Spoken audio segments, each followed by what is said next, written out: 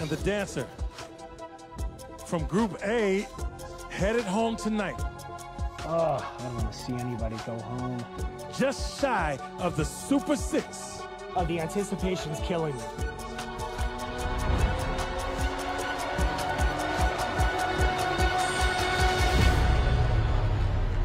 Cricket. Oh, the man! Cricket. To the rest, congrats. We'll see you in the Super 6. Yay, Cricket! You put up a heck of a fight, Cricket. Sorry to see you go, but Good job. I can't wait to see who you are. But first, it's time for our panel to ask some more super nosy questions before they make their final guesses. Tiz. Have you been famous for a long time? Yes. All right. Brian. Yes, sir. Okay, have you ever won an award for your craft? Oh, well, that's a good question. Yes. Ooh. Okay. Okay. Ken. Okay, are you known for a multitude of things? No. Ooh. Paula. Do you have any baby crickets? Yes. Okay. Nicely done, Paula. I have a real serious question. Okay. Can you see into the mask when you're that close? Me? No. You cannot. So No, this no. isn't like William Dafoe when in that movie where he wore the mask.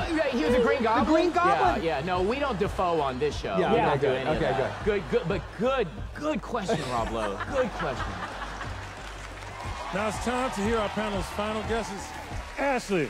Okay, so there's been a lot of swimmer vibes, but I'm still leaning towards Ashton Kutcher. He played a swimmer in The Guardian. He was also in The Butterfly Effect. Butterfly is a famous swim move. Ooh. And also, you know, all the previous Vegas clues. You know, he was in What Happens in Vegas with Cameron Diaz. So this has to be Ashton Kutcher. I agree with Ashley about the swimming background, and I'm doubling down on Michael Phelps. Okay. He, like the cricket, is tall. And last week, there were gold bars in his package, and Michael Phelps has won several Olympic gold medals. Right. Tonight, there was like 2 medals, and there was pH Yeah. in the clues, which is the level of acid in pool water. Look it up. I feel like all the clues lead to Michael Phelps. All right. Yeah. You know what? I think it's definitely a swimmer. I mean, I think you're onto something with Michael Phelps. Right. But I'm thinking that it's Ryan Lochte. All of the references to the pool and racing and the medals, the size matches the stature. So, final answer for me, Ryan Lochte. We are in agreement, Brian, I think. We're both sticking to Ryan Lochte. I'm We're going- sticking with Ryan Lochte. Yeah. The water elements, physical, The medals, the whole- specimen, yeah. the Yeah. enthusiasm, the personality. I'm sticking with Ryan. Yeah. Paula, the floor is yours. I think you're a singer.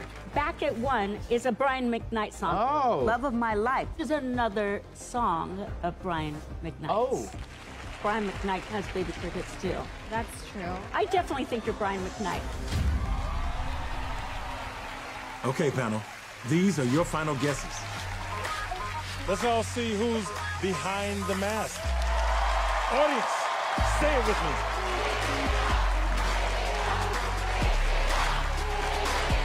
Take it off. Take it off. Take it off.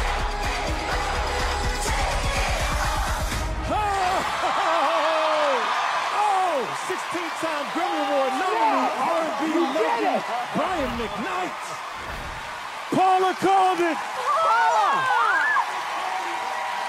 Paula Abdul! I'm so excited that Brian McKnight is here. Thank you so much for being here.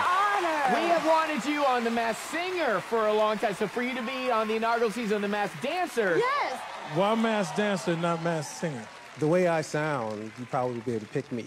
With this, even though those were the most obvious clues on planet Earth. But it was fun because nobody knew it was me except Paula. So. I'm so excited. Oh my God. Yeah, we were way off. Paula Abdul. You were great as a cricket. Great job. And you're in character. Yes. Like you just kept Yeah. it through. That was amazing. Yeah, what was it like being anonymous and in character? Well, being anonymous was great because I don't dance. So You did great. it's more of a Motown thing. Yeah, I love it. I'm blown away. It is an absolute honor to have you here and to meet you. I've been a huge fan of yours forever. I just wasn't expecting that to be Brian McKnight. Obviously, stupid me. You'll get used to it. Right, That's fine. Yeah, it's fine. What about the 90210? I just put that together. No. You were on the soundtrack of 90210. I was actually on the show, too. Oh, my gosh. And the clocks were set to 1 for 1. We're back at 1, right? Yeah. Oh, how do you say it, Craig? 1. Okay, good. Yes. Let's hear it one more time for Mr. Brian McKnight.